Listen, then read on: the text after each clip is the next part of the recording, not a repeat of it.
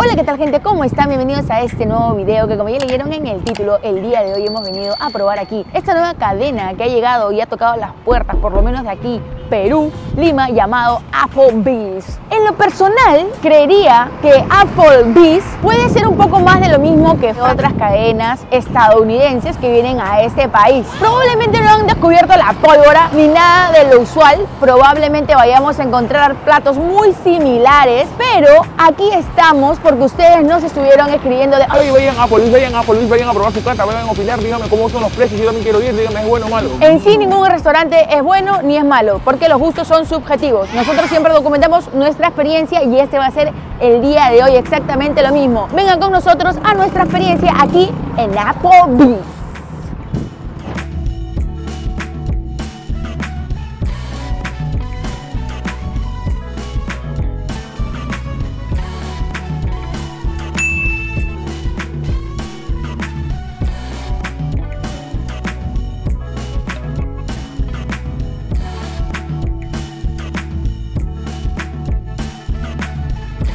Bien, chicos, ya estamos sentados en APPLEBEES y lo que nos dijeron es que, bueno, APPLEBEES abrió desde el 1 de julio de este año, ¿ok? El ambiente está muy bueno, muy bonito. Hay bastantes pantallas para ver bastantes deportes. Y ahora mismo Eli es la que está viendo todos los platos porque, eso sí, la carta que tienen es muy amplia. Desde bebidas, con alcohol, sin alcohol, saladas, pollo, mariscos, cortes de carnes, chorizos, jalea.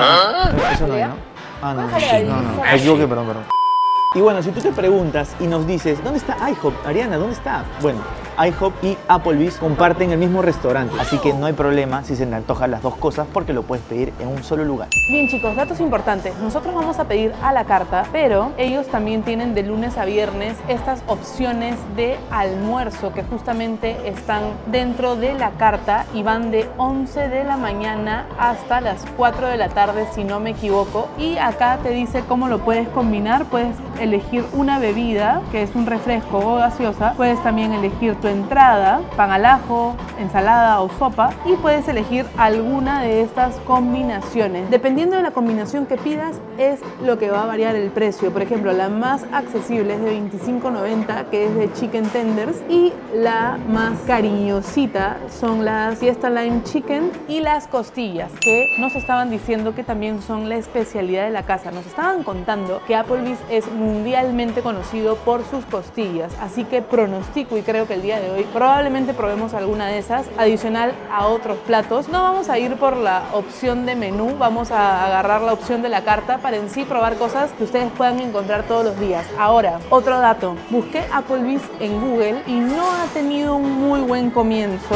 Si bien es cierto, recién tiene un par de meses de apertura, estoy viendo que ellos tienen 3.1 estrellas. Es cierto que es una calificación baja para recién empezar, pero como ya lo digo, recién empiezan y tienen chance a como que seguir creciendo, ¿no? De repente y mejorar esa calificación. He estado revisando la carta con mucho fervor, como ya vieron en esas tomas, y tengo ya más o menos una idea de qué es lo que vamos a pedir. Lo termino de consultar y retomo con estudio.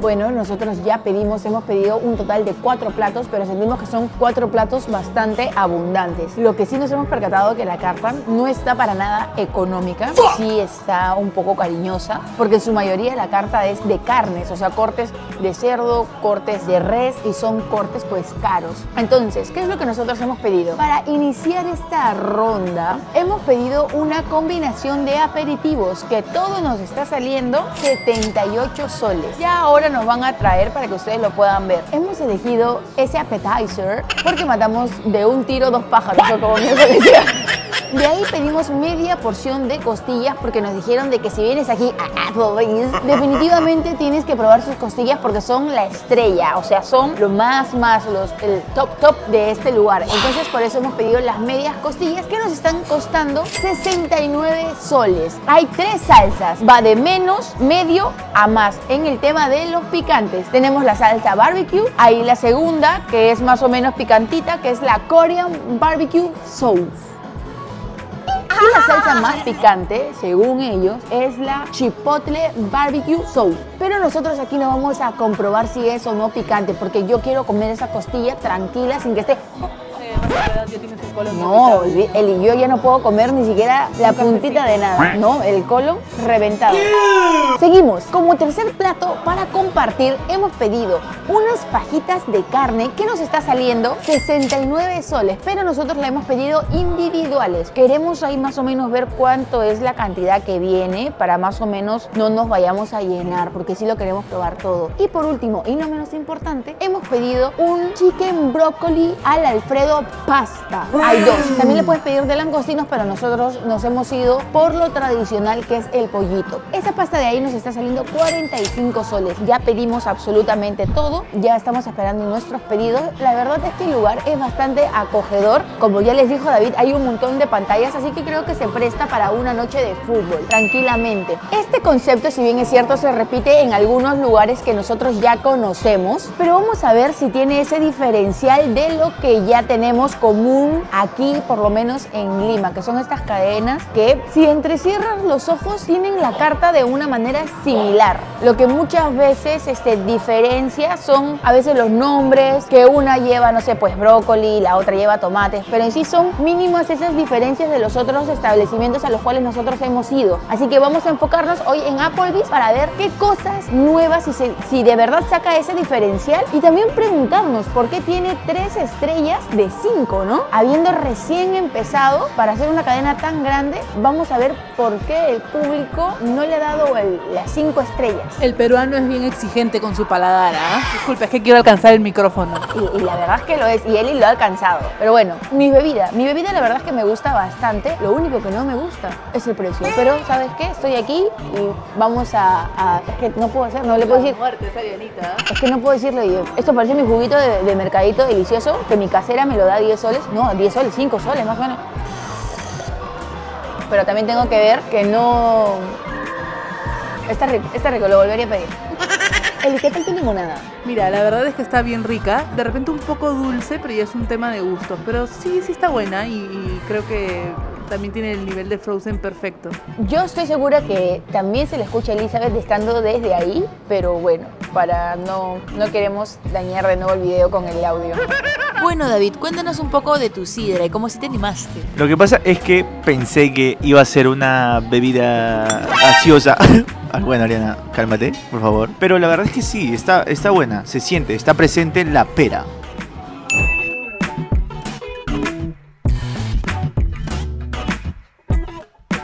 Llegó nuestro aperitivo. Tenemos varias cosas que se ven riquitas y vamos a empezar. Yo por estos deditos de mozzarella que se ven crocantes, así que vamos a hacer el medidor de crunchy. Vamos a medir el cronómetro de crunchy. Así que Mateo, ponme por favor aquí un cronómetro. No digas mamadas, Mary Jane. Un sonómetro, sí, perdón, un sonómetro.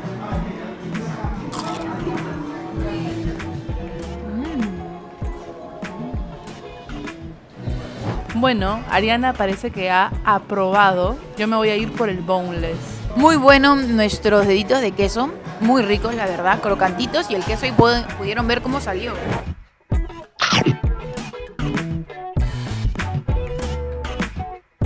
Y bien, voy a probar los nachos, porque esa salsa se ve buena ahí. A ver.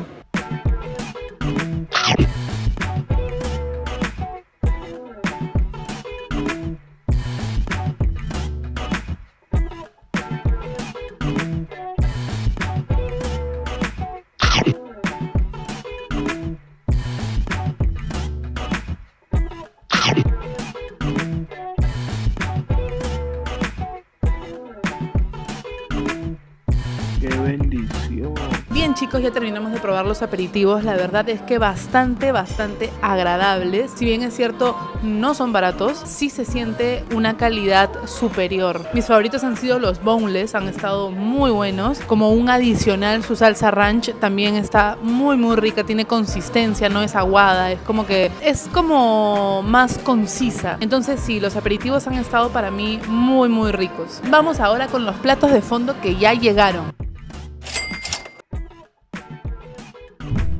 Bueno chicos, ya nos llegaron los últimos 3 platos. La verdad es que se ven muy apetitosos. Entonces queremos empezar, creería yo. Voy a hacer aquí un pequeño sondeo. ¿Por cuál empezamos? ¿Por cuál creen ustedes que debemos empezar? Por la pasta. ¿Elizabeth? Por la pasta. Entonces vamos a empezar por la pasta. David justamente la tiene allá, así que voy a mover aquí un ratito los platos para que puedan verla. Ahí la ven perfecto. Ahí la pueden ver. Viene hasta como un pancito brioche, creo, con mantequilla y más. Vamos a probar la pasta, que es una al Alfredo, así que con su permiso dijo Monchito.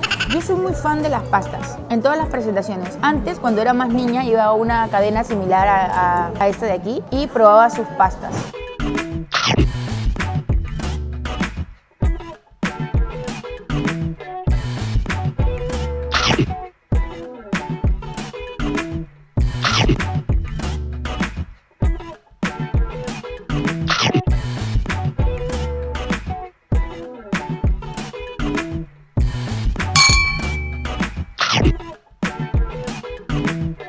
De lo que estamos comiendo hasta ahora, la pasta no nos terminó de convencer. Bueno, es que tampoco es como que... No es una trattoria como tal, como para decir, oye, tu pasta tiene que... Pero por lo menos tiene que estar al nivel de las cosas y más por el precio que estás pagando, ¿no? Mejor vamos con el segundo plato, que son las fajitas de carne acá, que tienen una pintaza, y acá tenemos un chili, que Elizabeth, desde que llegó, está preguntando, ¿quién lo muerde? ¿Quién lo muerde? ¿Quién lo muerde? Y yo creo que vamos a hacer un Fu Manchu para saber quién es el que lo muerde. Yo digo que el que sale lo muerde. ¿Les parece? Comenzamos con el Fu Manchu para que la gente ya de por sí comience a sacar. Hagan pausa y digan quién cree que va a ganar el Fu Manchu. Hagan pausa, me detengo. Ok, parece que nadie me tiene fe. El que sale lo come. Fu Manchu. ¡No!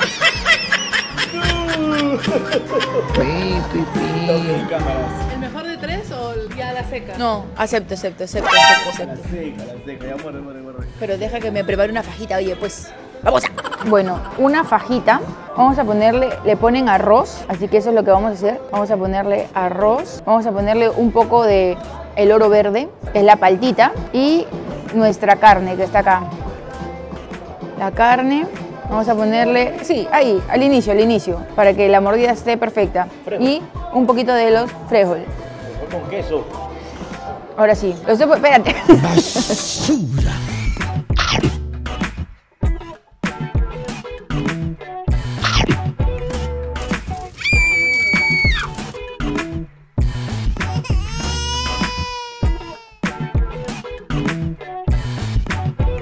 Escúchame, la fajita muy rica, la carne suavecita, el frijol, el arroz va a la perfección. ¡Oh! El chile que te ponen ahí está rico, pero está picante. Creo que más suave es una cachetada del diablo. ¡Oh, su madre, Dios mío!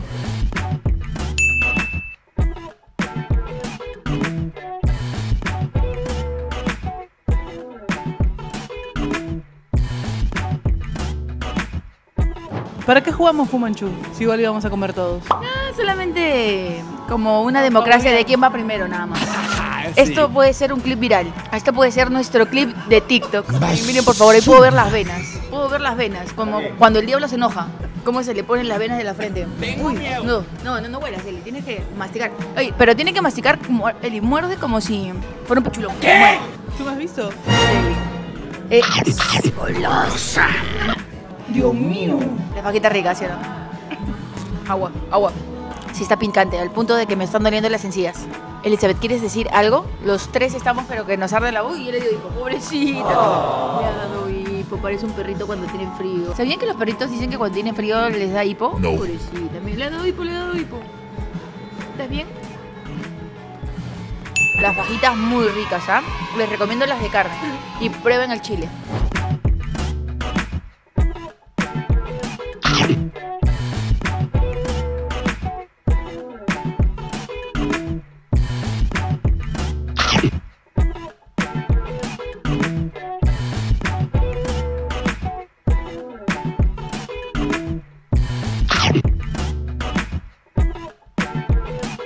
Bien chicos, ya terminamos de probar las fajitas de carne. Han estado increíbles, de verdad. Lo que sí, no vuelvo a morder es el jalapeño porque he estado, pero que quema. Ya no siento mi lengua, pero ya me bajó un poco. También nos recomendaron el Fiesta Line Chicken, que nos dijeron que, bueno, ese es el más como que de Applebee's, pero ese ya te probará en otro momento. Muy rico, yo le doy un 7. ¿Ustedes? Yo le voy a dar un 8. Me ha parecido bastante agradable. También le voy a dar un 8 morocho. Y bueno, llegamos a las costillas, que es lo más importante. Así que por favor no se llenen. No, David, no te preocupes. Bueno, por aquí tenemos las costillas. Nos dijeron que estas, como pueden ver, viene completa porque hay otra que te dan enfileteada, por llamarlo así. Pero esta salsa, la que dijo Ariana, es la Korean Barbecue, algo así. Así que vamos a cortarla y vamos a ver qué tal. A ver, cuando uno come costillas, ¿qué es lo que ustedes buscan? Suavidad, ¿Ok? sabor, Ok. Yo busco... una relación sana y estable. Sé que buscas a alguien que... Así que vamos a morderla de una vez.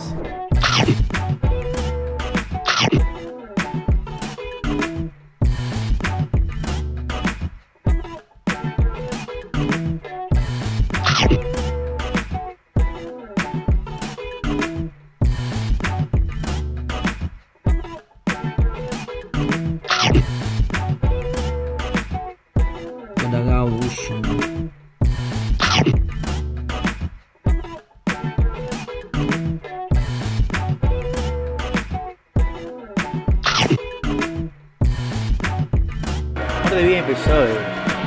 O te falta un diente. ¡Ah, cagón!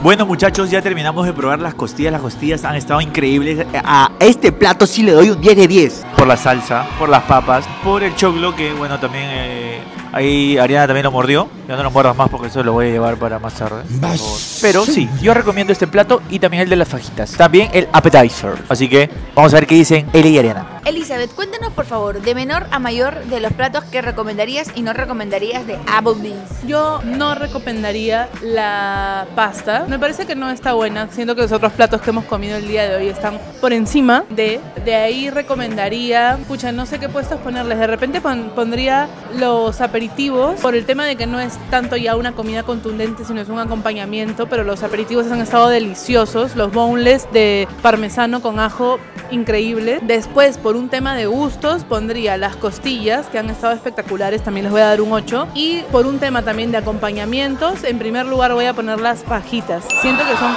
más completas, el arroz está súper agradable, el arroz me deja con ganas de probar el Fiesta Lime Chicken. De verdad, muy agradable, muy rico. Sí es cierto que los precios están un poco elevados, pero se siente una calidad superior. Bueno, de mi menor a mayor, definitivamente pateo la pasta y me voy a quedar con los 3 icónicos, que fue el primero, el appetizer, que ese sí lo pediría de todas maneras si vengo con mi familia, es por favor arranquemos, calentemos motores con este appetizer. Y de todas maneras le digo a la persona con la cual esté, es necesitamos las fajitas de carne y necesitamos las costillitas, porque esas dos combinaciones, esos dos platos para mí hacen el combo perfecto, el trío perfecto con la entrada que les acabo de decir. Y yo creo que nos damos por bien servidos todos, porque esta costilla, a pesar de ser media porción, la verdad es que está bastante contundente. Los precios sí no son para nada económicos, sino que sí son un poco altos, pero como dice aquí Eli, o sea,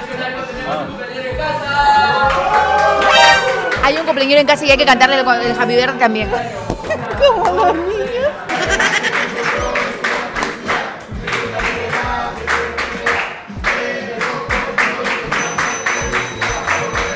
Vamos, vamos, vamos. Qué alegría cumplir años. Una vez alguien me dijo, creo que fue un profesor, yo le dije, ay, profe, en 3 días cumplo años. Y seriamente...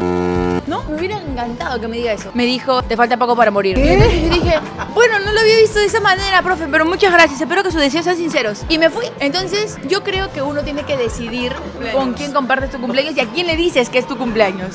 Porque una cosa es decirte, me encanta que hayas cumplido un año más en este mundo, y otra cosa es decir un año menos para que te mueras. Exactamente, sí. Ajá. Entonces yo me quedé como que impactore, ¿no? Y nada, chicos, tú tienes que celebrar tu vida todos los días. Recuerda que solo tienes una la vida para vivirla y gozarla y bailarla y cantar y equivocarte aquí, hazlo aquí porque no tienes en otro lado más. Y si es que te dan la segunda oportunidad, ni siquiera te vas a acordar de esta primera. Así que bebe porque los peces toman agua en el río. Ahora, ya habiendo dicho eso, vamos ahora sí a pedir la cuenta, la cariñosa, la que hace que se nos afloje el estómago cuando son platos así tan ricos y a la vez tan caros. ¿Cuánto crees que nos vaya a salir todo, Eli? Yo creo que va a salir como unos 300 soles. Porque las costillas están 69, ponle 69 también a las fajitas. Ahí tenemos 70, 80 soles, tenemos 150. Ponle tu bebida 20, son 170. De ahí le vas agregando el de David, que también otros 20, y tienes 200.